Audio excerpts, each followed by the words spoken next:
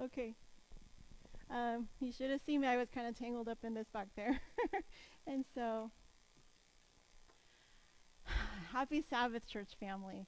The last time I was given this pulpit, we were still in lockdown phase.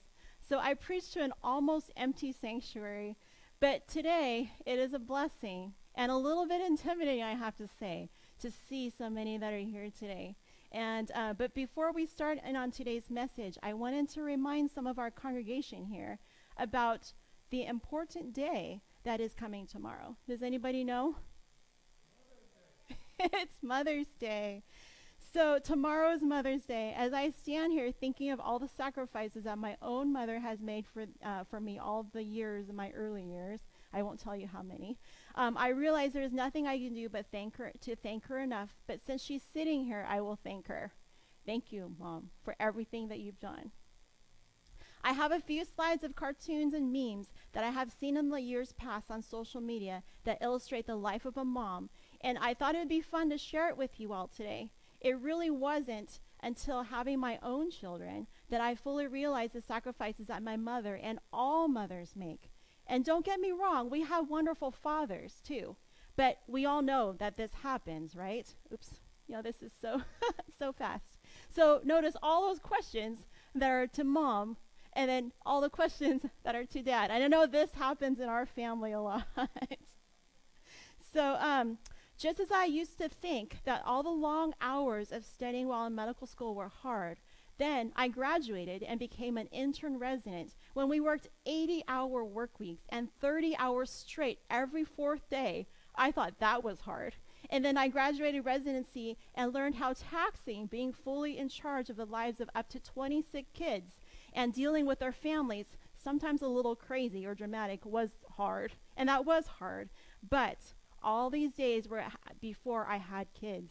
Now I think my husband knows that sometimes I go to work at the hospital to get a much needed vacation from what really is the most taxing job out there. Because we all know that this happens, right? I know it happens in our house. And so does this. Because it seems that no matter how hard we try to be a good parent, we are faced with our progeny that think that they know better. But most of all, I think that the worst is when we mothers put on ourselves to be perfect at all times to all people in all circumstances. But once we learn the real secret that God has put us in the exact place he wants us to be, ministering to our children as our very own mission fields for Christ, that we learn to rely on him. And we learn to give and receive grace to ourselves as we become a good mom. And sometimes even our kids might actually recognize it. But it really is that in those moments, if it seems that I have it all together in the parenting world, it really is because I have all of you other great moms who have my back as much as I have yours. To all the mothers out there, I see you. I really see you. Happy Mother's Day. To those who may not yet be mothers, to those who are currently in the trenches of motherhood, with children from the cradle to the senior, or those who are part of the tribe of honorary mothers, may God richly bless you and continue to give us the strength as we continue to raise up a generation for God in these trying days, right? We all need it. Up until this past January, we were a homeschooling family. One thing that Mike and I take very seriously is that we want our kids to know their Bible more than any other book on this earth. Mike and I take turns going through different Bible story sets or Bible story curricula. But something my kids still love right before going to bed is to hear a favorite Bible story from mom, unscripted. When Frank asked me a couple months ago to speak, one of the favorite requests of David at that time was the story of Noah and the ark. And there is so much to glean from this story that I thought that we would spend a few moments looking deeper into the lessons that God has for us. Let us pray. Heavenly Father, we thank you so much for the gift of your life and your Sabbath as a day of rest in you. I thank you for the gift of biologic family and the tribe of church family we have here. But now I thank you for the privilege of standing here as your representative to my beloved friends here today and on the larger internet. May the words that come out of my mouth be translated into clear and actionable message in the ears of the hearer, so that your work may be done and we can all go home, Father, but not without that one that may still be unclear of their way. I pray that you will take me out of this message. Forgive me of my shortcomings and place your words into my lips so that this message is for your honor and glory only, Father. All these things I pray in your holy name. Amen. So friends, I don't think I need to tell you that we are living in the last days. If you don't know that already, I pray that you will pay close attention to today's message. Our scripture passage this morning is from Jesus' own mouth when he was asked about the last days. Let's turn back to Matthew 24, verses 37 to 39. But as the days of Noah were, so also will the coming of the Son of Man be. For as in the days before the flood, they were eating and drinking, marrying and giving in marriage, until the day Noah entered the ark, and did not know until the flood came and took them all away. So also will the coming of man be. You know, it's so nice to have this screen down here because I can actually see my slides. But in Noah's day, there was an impending calamity, a worldwide flood. In the last day, we read in Daniel, Revelation, and many of the books of the minor prophets that there is an impending judgment for us all, and that the world will be destroyed by fire.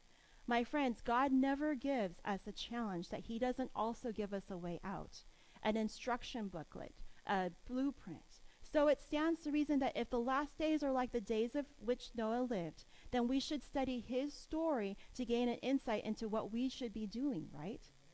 But the story doesn't just start with Noah in Genesis 6. To know why the flood happened, we need to go back a few chapters to chapter 3.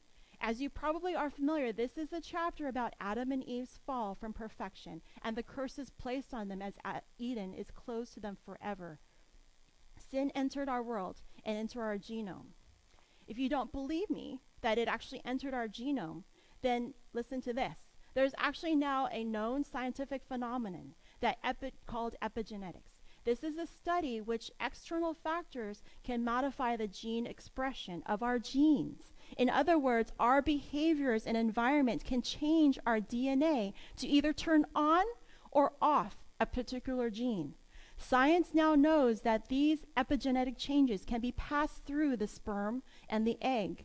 Science now knows also, so as an example, if a pregnant woman's environment and behavior during their pregnancy is harmful, such as her food intake or her stress levels, these chemical changes then can pass into her baby and may impact the baby's chances of getting certain diseases decades later in life. Or a man who makes one or more bad choices, even toxic thoughts, can change his gene expression. If he, that man with the toxic thoughts, then impregnates a woman, that child could suffer a harder life from those fathers' bad choices. Females have at birth within their ovaries all the eggs she will ever have in her lifetime. So if that father with the toxic thoughts again donates the correct chromosome to make a female child, then it is possible that each egg in that female fetus will then have the same copy of the epigenetic instructions from the original man with the toxic thoughts again, when that same harmful epigenetic change could be passed on to a third generation, all within a few moments of that original toxic thought. Isn't that scary? That's scary, isn't it? We can understand how during those generations between Noah and on, that all of a sudden the earth would become so evil. Genesis 4 gives us a story of Cain and Abel. We see their characters and thoughts by their actions. In Patriarchs and Prophets, Ellen White tells us that Cain's character was not disciplined as well as he should have been because Adam and Eve were hopeful that he was the promised Messiah. So they tended to spoil him a little bit. Cain grew up thinking that it was very unfair of God to have kicked out his parents from the Garden of Eden, and his whole life bears the consequences of these thoughts. Instead of following the divine instruction on how to worship, Cain he takes matters into his own hands and offered a sacrifice based on works independent of God. Abel, as testified in Hebrews 11, exhibited a total faith and trust in God and obeyed his instructions. And we see the consequences of their thoughts into actions. God accepted Abel's sacrifice and sent fire from heaven to consume it. But Cain's offering received no such acceptance. And this angered Cain even more. And instead of taking responsibility for his poor choices, he struck his brother in cold-blooded murder. Even during this, the mercy of God, though, shines through. And he granted Cain mercy from death, and as a hunted fugitive, and put a mark on him so no one should kill him. Though you would think that they would encourage repentance from Cain, Cain was untouched by God's grace. And we see the last half of Genesis chapter 4 in the lineage through Cain.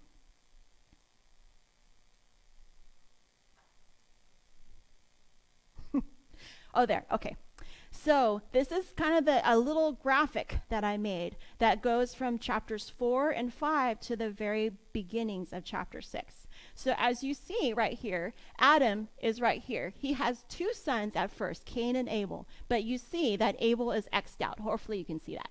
And so Genesis chapter 4 and 5 state that Cain then is banished, and he's sent to live out in the valleys and the plains where he chose to live in the cities. And generation after generation after generation, that epigenetic stuff, that phenomenon that we had learned about earlier, got worse and worse. And by the fourth generation, he has there's a son called Lamech. And in Genesis 4:23 to 24, we see that Lamech, where is this? So Lamech was practicing polygamy and setting himself as a law unto himself. From the very beginning of time, Satan has always attacked God's ideal of marriage because this is the image of God that Satan could never have. Did you realize that only when a singular man and a singular woman unite and cooperate will there be a recreation into a happy family unit?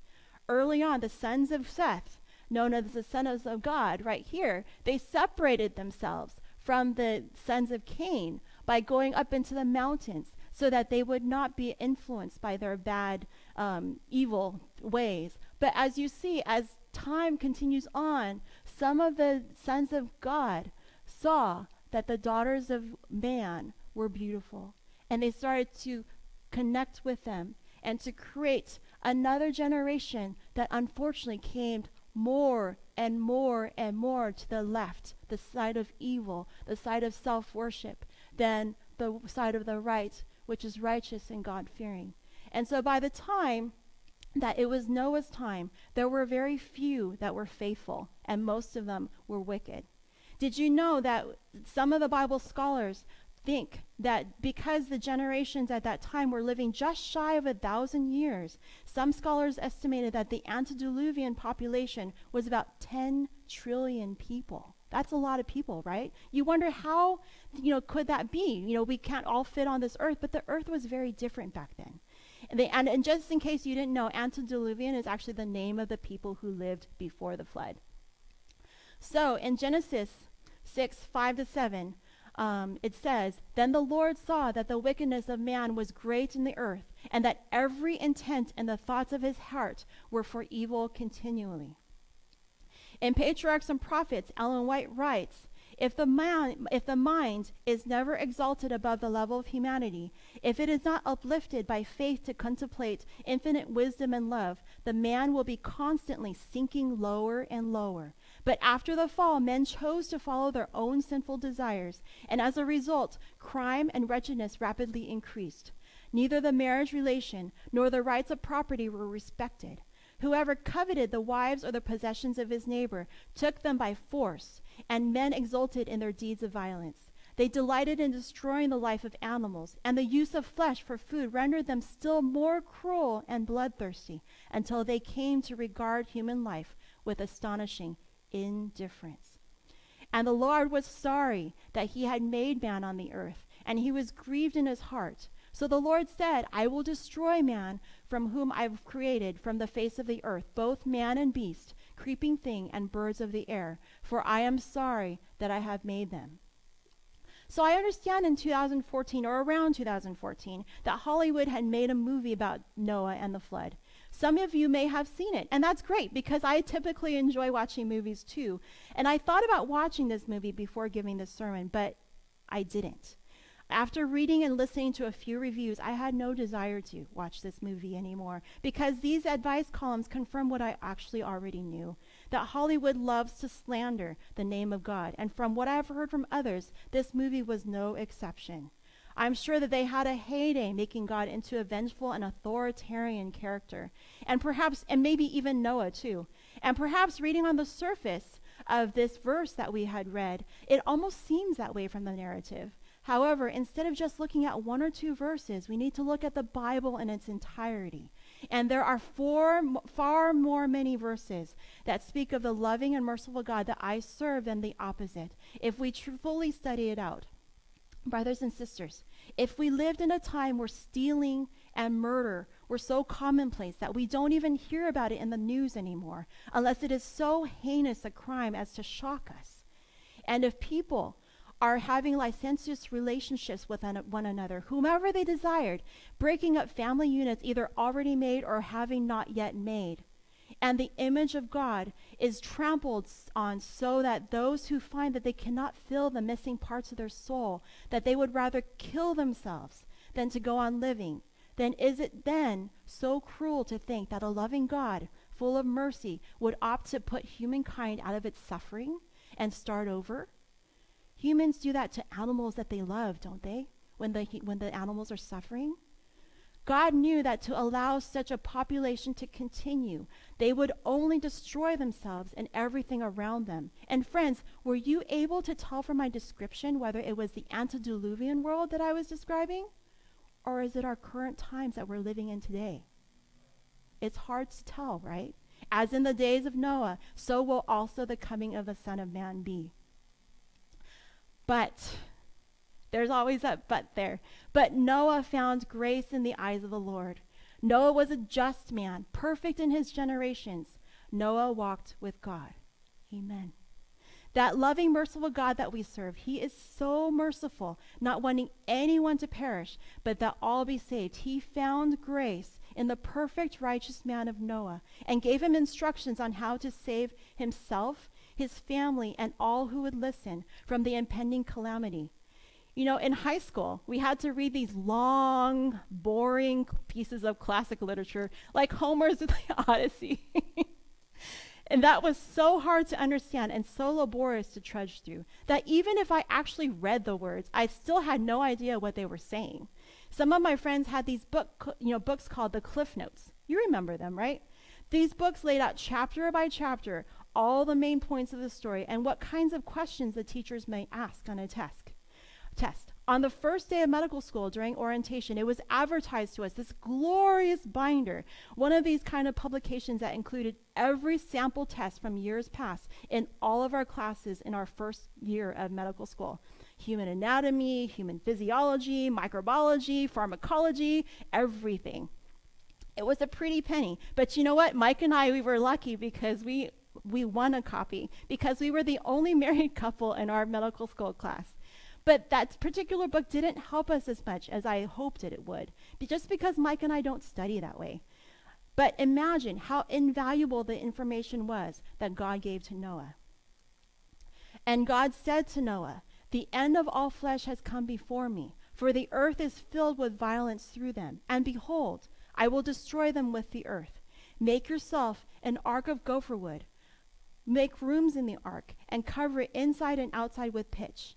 And this is how you shall make it. The length of the ark shall be 300 cubits, its width 50 cubits, and its height 30 cubits. You shall make a window for the ark, and you shall finish it to a cubit from above, and set the door of the ark in its side. You shall make it with lower, second, and third decks. And behold, I myself am bringing floodwaters to the earth, to destroy from under heaven all flesh in which is the breath of life. Everything that is on the earth shall die. But I will establish my covenant with you, Noah. And you shall go into the ark, you, your sons, your wife, your sons' wives with you. And of every living thing of all the flesh, you shall bring 2 of every sort into the ark, to keep them alive with you. They shall be male and female. Of the birds of their kind, of animals after their kind, and of every creeping thing of the earth after its kind, 2 of every kind will come to you and keep them alive." And you shall take for yourself all the food that is eaten, and you shall gather it to yourself, and it shall be food for you and for them. Thus Noah did, according to that God had commanded him, so he did. Wow. So when God gives us instructions, he doesn't leave anything out. Noah received these instructions and right away set to work, as we see in Hebrews 11:7. By faith, Noah, being divinely warned of things not yet seen, moved with godly fear, prepared an ark for the saving of his household, by which he condemned the world and became heir to the righteousness which is according to the faith. So Noah hopped in his truck and drove down to the local Home Depot to order some wood so he could start building, right? No. Ellen White actually tells us that Noah set out like a busy bee. He had to go to this forest, gather the wood. No one really knows what gopher wood really was. Some say that it's cypress wood, but we are told that this wood God instructed Noah to use was such a dense, quality wood that it would not decay for centuries. He had to walk to the trees, cut the trees down, and then process them into boards for this massive boat. Given that the royal cubit in the ancient Egyptian times, which would be the time that Moses was writing this story down, was about 1.7 feet to the royal cubit, the dimensions of this massive boat was to be about 510 feet long, 85 feet wide, and 51 feet high.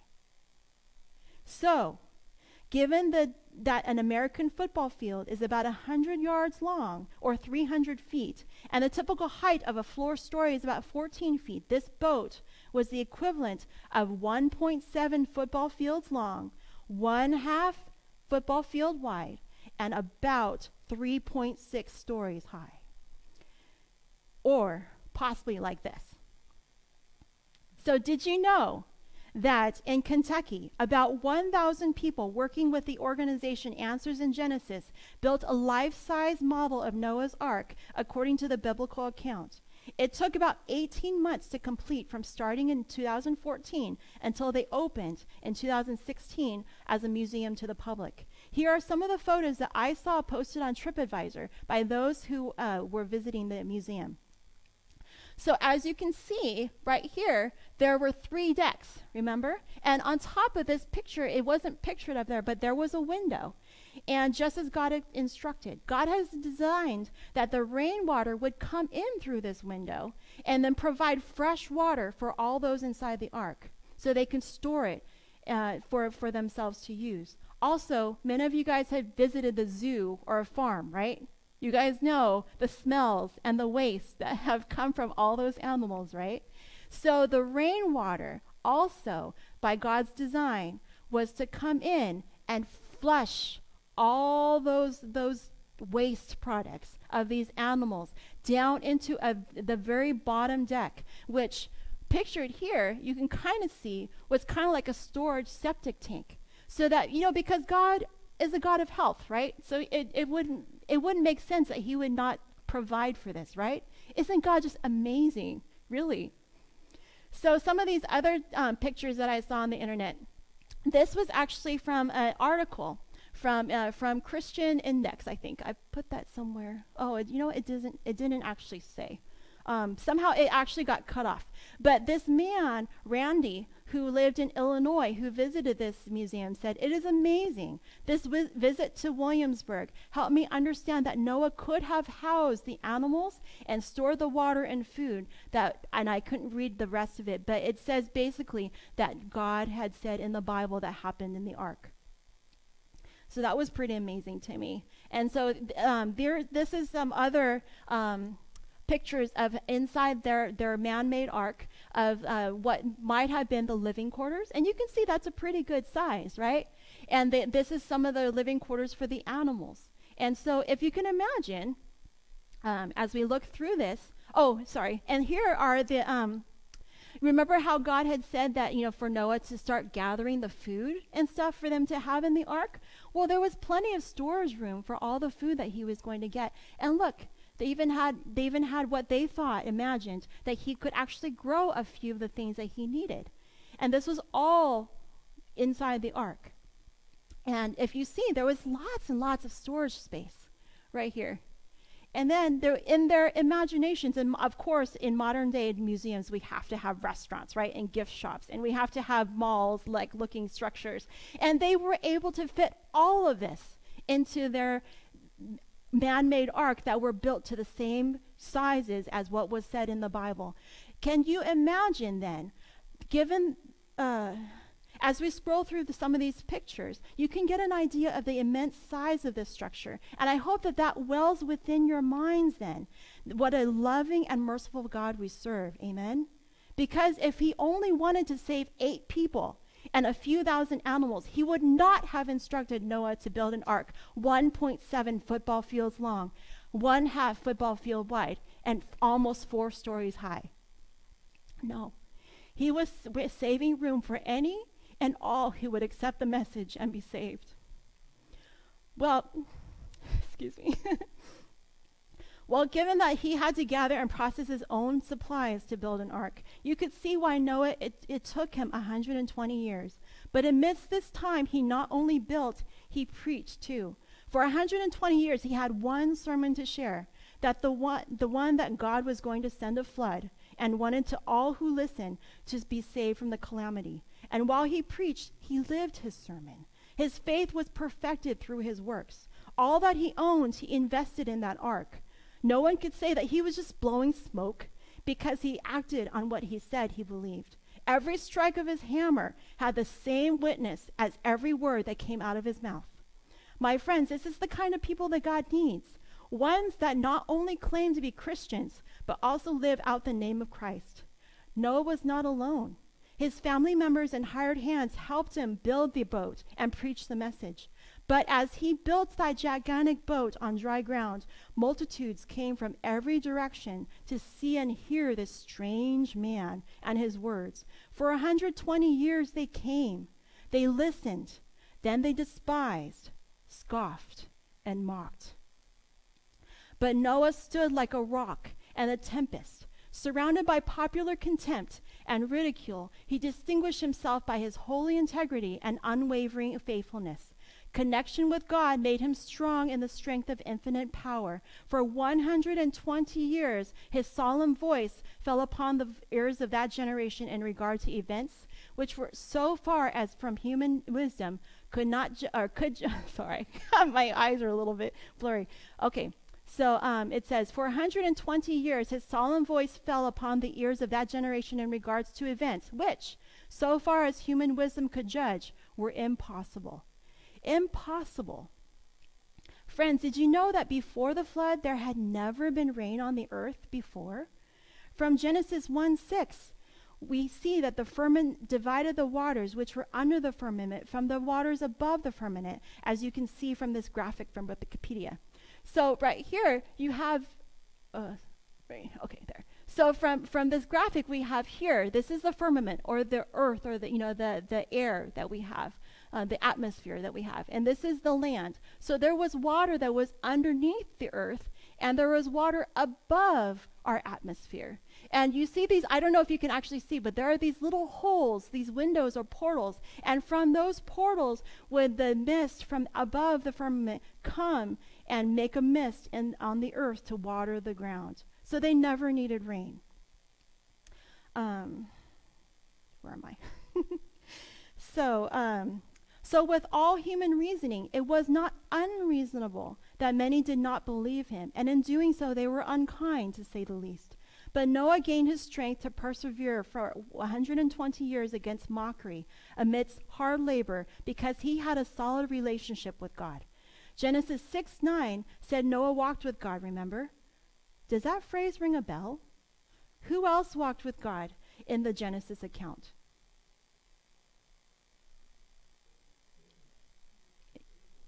Abraham, Enoch, right? Enoch walked with God. Let's go back to Genesis 5:24.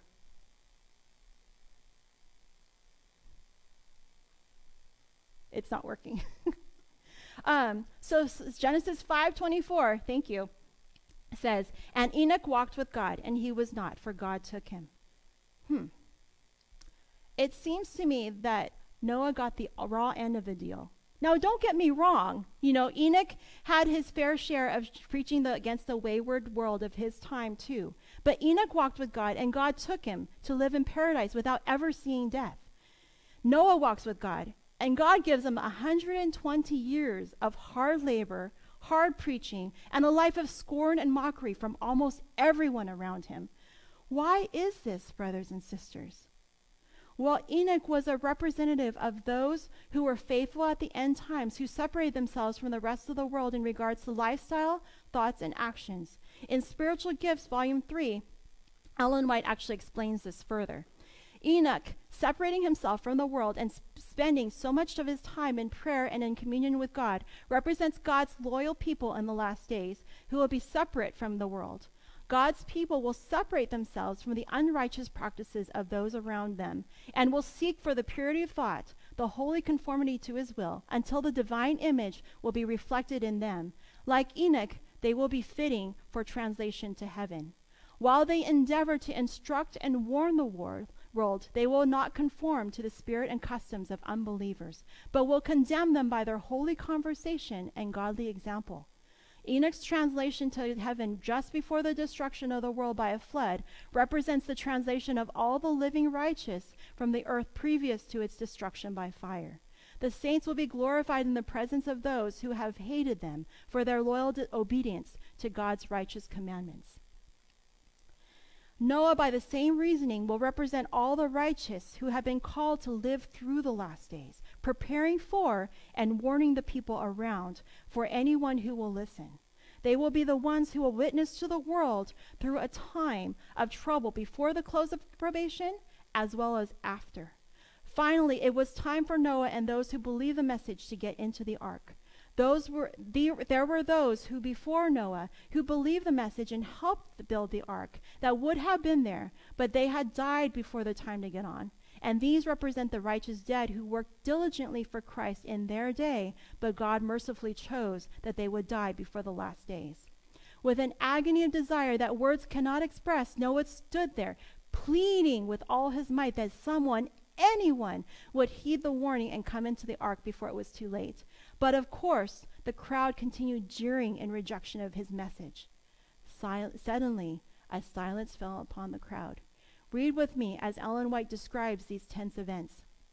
Beasts of every description, the fiercest as well as the most gentle, were seen coming from the mountain and the forest and quietly making their way toward the ark.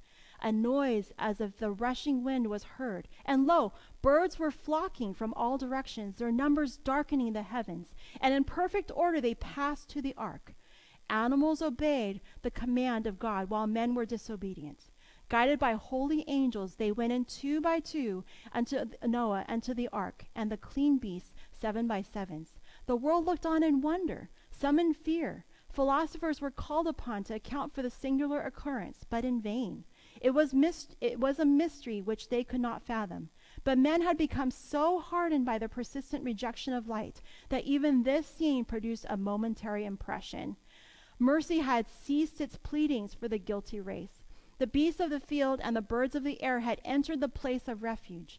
Noah and his household were within the ark, and the Lord shut him in. A flash of dazzling light was seen, and a cloud of glory more vivid than the lightning descended from heaven and hovered over the entrance of the ark. The massive door, which was impossible for those within to close, was slowly swung into place by unseen hands. Noah was shut in, and the rejectors of God's mercy were shut out. The seal of heaven was on that door. God had shut it, and God alone could open it.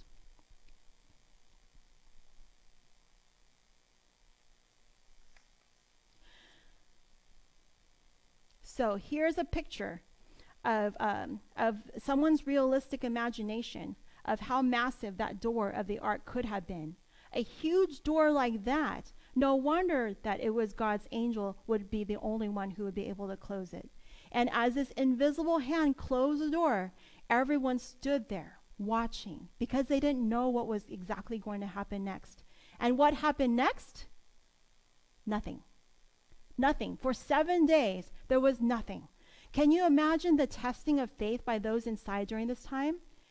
Did we understand God's message correctly? Well, let's see. We built the ark, yes. We preached the sermon, yes. Yes. But, the animals, the door, God's angel. Where could we have gone wrong?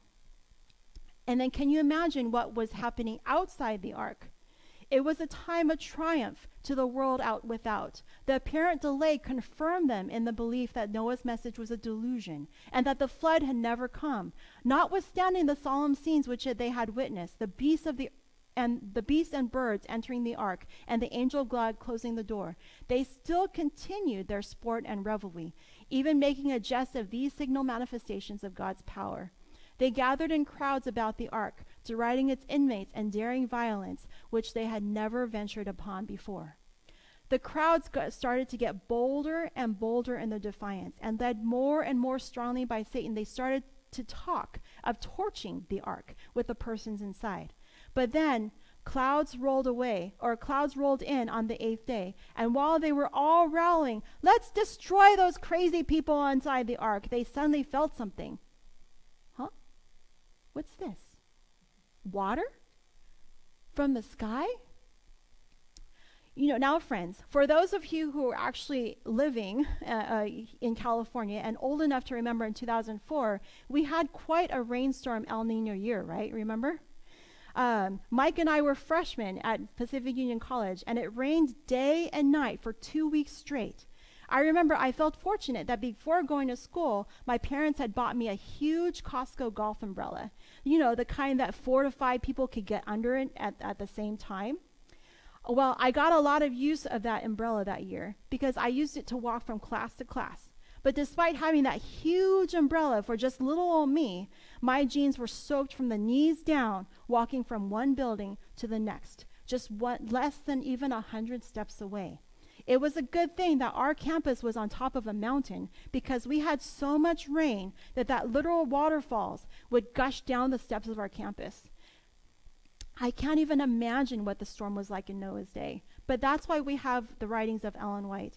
Friends, I am about to break the first law of public speaking. Don't read long quotes, but I think that you will find these passages so enthralling that you would not even notice. From Patriarchs and Prophets, chapter 6, entitled The Flood, it says, "There followed the muttering of thunder and the flash of lightning. Soon large drops of rain began to fall. The world had never witnessed anything like this before, and the hearts of men were struck with fear. All were secretly inquiring, can it be that Noah was in the right and the world was doomed to destruction? Darker and darker grew the heavens, and faster came the falling rain. The beasts were roaming about in the wildest terror, and their discordant cries seemed to moan out their destiny as the fate of man. Then the fountains of the great deep were broken up, and the windows of heaven were opened. Water appeared to come from the clouds in mighty cataracts. Rivers broke away from their boundaries and overflowed the valleys. Jets of water burst from the earth with undescribable force, throwing massive rocks hundreds of feet in the air, like these, and in falling buried themselves deeply into the ground. As the violence of the storm increased, trees, buildings, rocks, and earth were hurled in every direction. The terror of man and beast was beyond description. Above the roar of the tempest was heard the wailing of the people that despised the authority of God.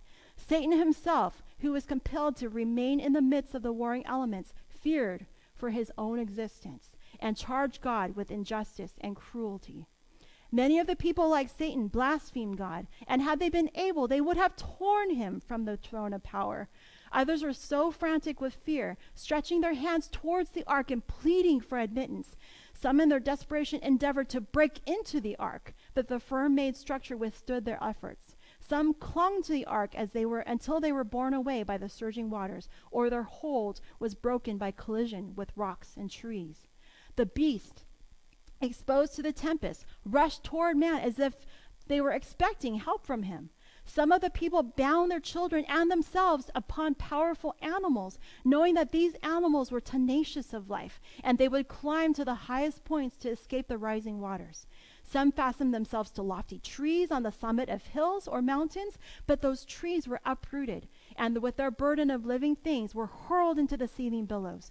One spot, after another promised safety was abandoned. As the waters rose higher and higher, the people fled for refuge to the loftiest mountains. Often man and beast would struggle together for foothold until they both were swept away. Wow, what a contrasted ending for two groups of people, right? One group swept away to eternal destruction, and the other floating in safety, all because they made the fateful choice of either getting inside the ark or not. I believe that if we study the characteristics of both people within, so that we can make the same choices they made, and the people without, so that we can learn from their mistakes, then we will know how to live. The people who are found outside the ark could be listed into 4 different categories. Number 1, the scientists.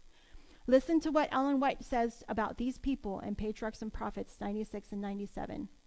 The world before the flood reasoned that for centuries the laws of nature had been fixed. The recurring seasons had come in their order. Heretofore rain had never fallen. The earth had been watered by a mist or dew. The rivers had not yet passed their boundaries. They reasoned, as many reason now, that nature is above the God of nature, and that her laws are so firmly established that God himself could not change them. Reasoning if that the message of Noah were correct, nature would be turned out of her course, they made that message in the minds of the world a delusion, a grand deception. They manifested their contempt for the warning of God by doing just as they had done before the warning had been given. They continued their festivities and their gluttonous feasts. They ate and drank, planted and builded, laying their plans in reference to the advantages they hoped to gain in the future. And they went to greater lengths in wickedness and to defiant disregard of God's requirements, to testify that they had no fear of the Infinite One. These scientists believed that the laws of nature were above those of God. They worshipped only what they could see, touch, feel, and replicate. By turning a blind eye to God as the creator of nature, they cursed themselves to only half of the story. At the time, their atmosphere was very different from ours. Nowadays, you would be hard-pressed to find even an early elementary student who does not know about the water cycle and its importance in sustaining the earth. A basic scientific fact now was unheard of at their time. But don't think that the antediluvians were Neanderthal, thug-headed cavemen either. No, because with about 1,000 years to live, the capacity for perfect memory, that people in that day were able to do much more than we are even able to fathom today, and all without the need of inventions. The scientists of the day were not evil because they were smart. No, it was because their sin led in the way that they used their intellect.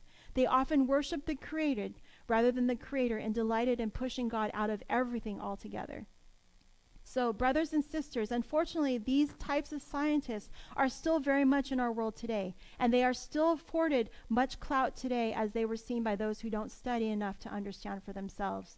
These scientists would rather believe that life came from the minuscule chance that random particles would suddenly come together to form the basic cell, a phenomenon which has never, even to this day, been replicated in a laboratory, by the way.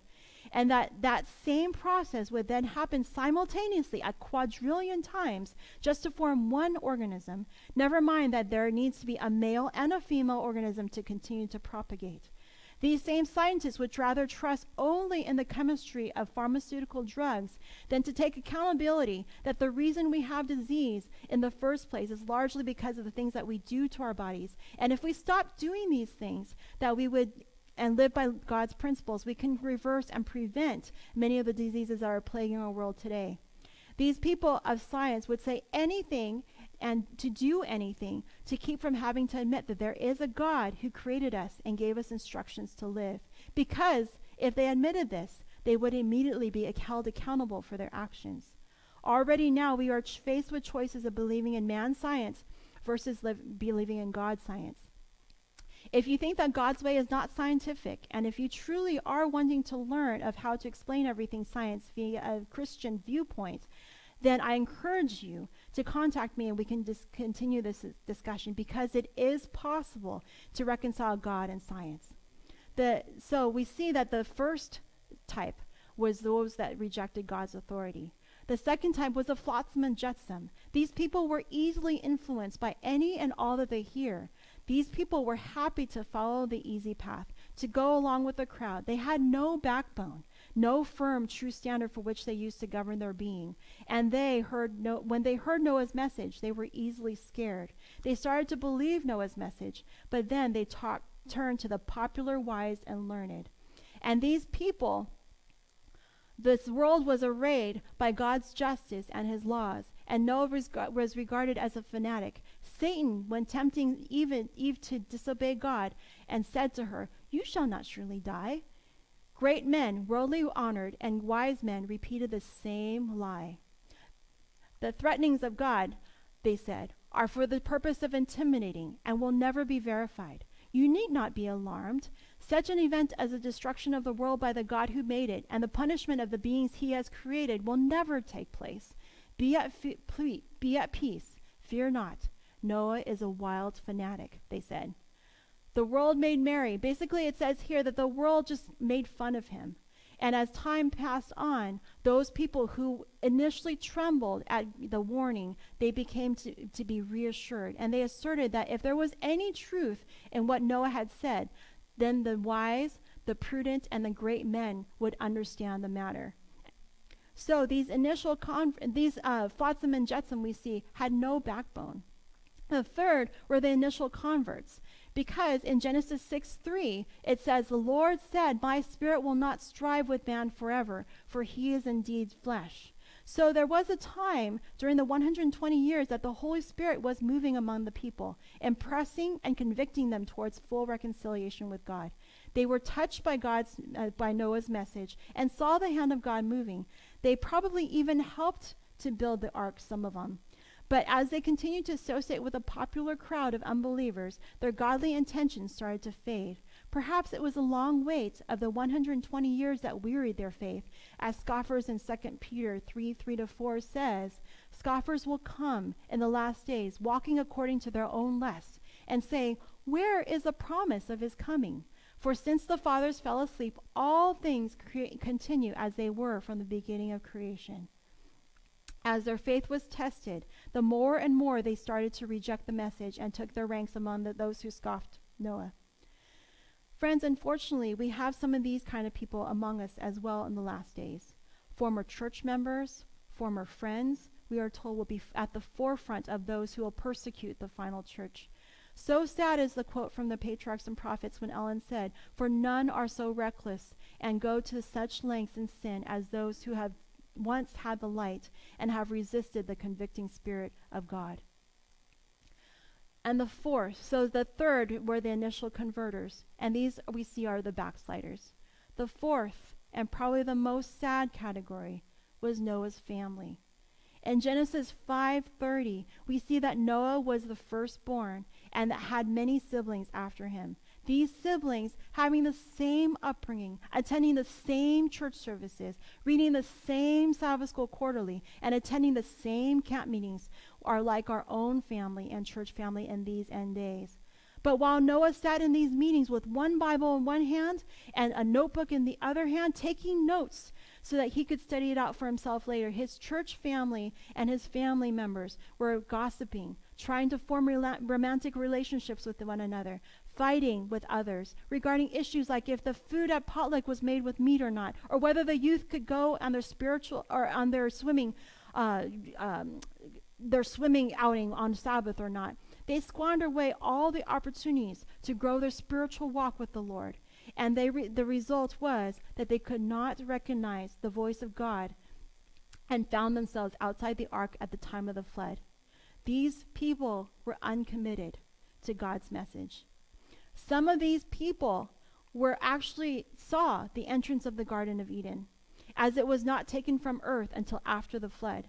Some of them probably even were alive to hear the stories of God from the lips of Noah and Enoch themselves.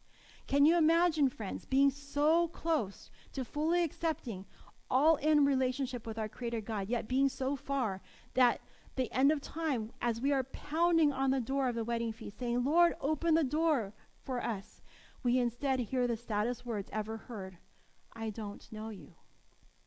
Friends, we have a time now to change that destiny, we count it as of importance. It is solely our choice. Let none of us experience that of those in Noah's day. From the highest peaks, men looked abroad upon a shoreless ocean. The solemn warnings of God's servant no longer seemed a subject for ridicule and scorning. How those doomed sinners longed for the opportunities which they had slighted. How they pleaded for 1 hour's probation, one more privilege of mercy, one call from the lips of Noah. But the sweet voice of mercy was no more heard by them. Love, no less than justice, demanded that God's judgments should put a check on sin. But what about Noah? What can we learn from him? Again, we see in the hall of faith in Hebrews 11, by faith Noah, being divinely warned of things not yet seen, moved with godly fear, prepared an ark for the saving of his household, by which he condemned the world and became heir of the righteousness which is according to faith. If Noah had skimped on building the ark, or had not gathered provisions of food and supplies for himself, his family, and the animals, just think where we would be now. As a result of Noah's faith and obedience, his whole family was saved. 1 Thessalonians 5, 1-11 admonishes us to stay awake, watch, and be sober, so that the Jesus' coming does not take us by surprise. Matthew 24 tells us that as the end times are like the times of Noah, so we, as the last day people, should look to Noah as our example to live and prepare for the coming of Jesus in the final day. God gave Noah exact instructions on how to build his ark of safety and how to make provisions for the sustenance during the flood, during those 150 days that he would be out to sea, when he was no longer able to get those provisions from him for himself. Friends, there is a time when we will be cut off from earthly sustenance as well. God has given us the health message so that we can learn to live as healthfully as possible with as few pharmaceuticals as possible. He gave us the New Start principles so that we can sustain the most abundant, healthful life possible. He gave us mentors who have learned how to garden, to grow those fruits and vegetables that yielded us their vitality. He gave us the order to work the soil so that we can breathe deeply the fresh air and maintain the strong, healthy muscles and bones. Now, you all know that my husband and I are physicians. Of course, we learn about chemical pharmacy and that we prescribe prescriptions, medications for those who are sick. But those of you who know us well will also know that far more than we prescribe medications, we also seek to educate about the ways to stay healthy so that we don't get sick in the first place. In the last days, we are told in the Bible and the writings of Ellen White that the people will be cut off from all earthly support. We will not be able to buy and sell. What will we do when our bank accounts are frozen, our credit cards don't register, and no one takes cash anymore? How will we eat? How will we pay for our medications? For those who lived through the terrors of 9/11, they can testify that these realities have actually occurred. For those who lived through the Great Depression in the 1930s, as my great-grandfather, who farmed his own food, can tell you, he didn't feel much impact during the Depression. I have read interviews from those who have lived through the Depression that the pictures in the history books that have been ingrained in our minds, you know, the ones of all the people that were lined up almost a mile away for just that chunk of cheese or that loaf of bread. This phenomenon only happened in the cities. Those ones that lived in the country who were growing food for themselves, they had no idea there was even an economic depression at the time that they were living. Also, during the last days, we all have earthly possessions stripped from us, including the Bible. The Bible is our only roadmap to knowing truth from counterfeit. You see, dear friends, that Jesus warned us in the gospel stories that even in the last days, Satan will raise false prophets and false Christs here and there. Satan, having been God's covering cherub, knows scripture backwards and forwards. So we also need to learn God's word inside and out, so that when the time comes and we no longer have access to this book, that we will have downloaded its messages into our minds, and so we will not fall for devil's pitfalls. The Great Controversy, which is the book detailing the last days events on this earth history, warns us on page 625 that only those who have been diligent students of the scriptures and who have received the love of the truth will be shielded from the powerful delusion that takes the world captive. By the Bible testimony, these will detect the deceiver in his disguise. To all testing, time will come. By the sifting of temptation, the genuine Christian will be revealed. Are the people of God now so firmly established upon his word that they would not yield to the evidence of their senses? Would they, in such a crisis, cling to the Bible and the Bible only? And that we're coming to a close, people. Satan will, if possible, prevent them from obtaining a preparation to stand in that day. He will so arrange affairs as to hedge up their way, entangle them with earthly treasures, cause them to carry a heavy, wearisome burden, that their hearts may be overcharged with the cares of this life, and the day of trial may come on them as a thief.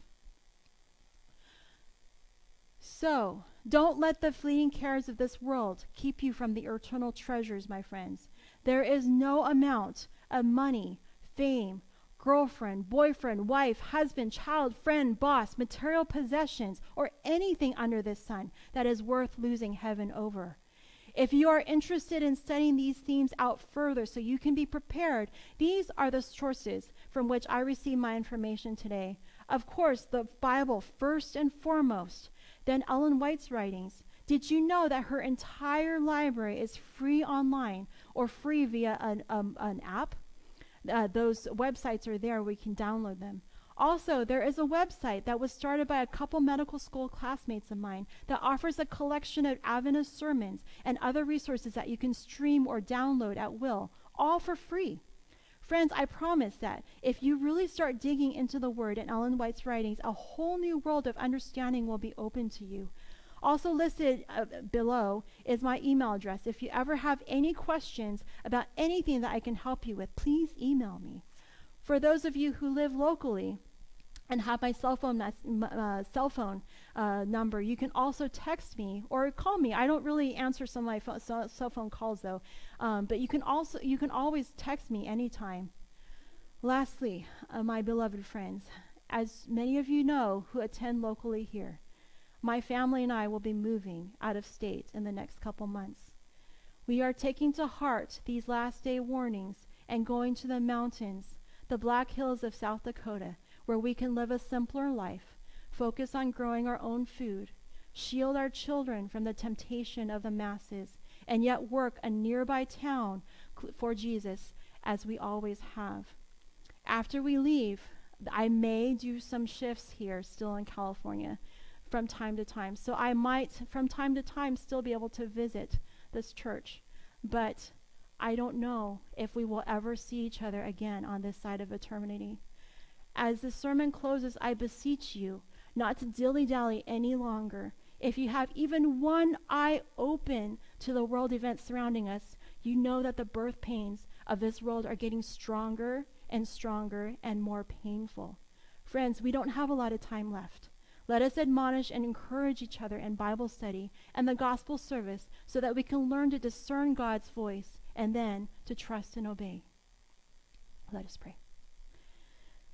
Heavenly Father, we thank you so much for the wonderful gift of your Sabbath, a time where we can rest from our daily lives and focus on rebuilding our relationship with you. I've done my part in sharing what I believe you wanted me to share. Now, Father, I place these dear souls who are listening right now into your more than capable hands. Please help seal any that are touched by your loving plan of salvation, and keep these thoughts in the forefront of their minds so that they won't forget. If anyone was moved today, Father, please don't allow them to even sleep until they act on that conviction, Father, and seek help in finding the God that I know. For you are a loving God who always provides for our best interests, even if discipline is involved, because you would rather correct and guide us than to lose any of us forever. I pray that you will grant us a Sabbath blessing and keep us safe until we can meet again, if not on earth, then on the other side of eternity. All these things I ask in your holy name, Jesus. Amen. Our closing song is Trust and Obey, hymn number 590.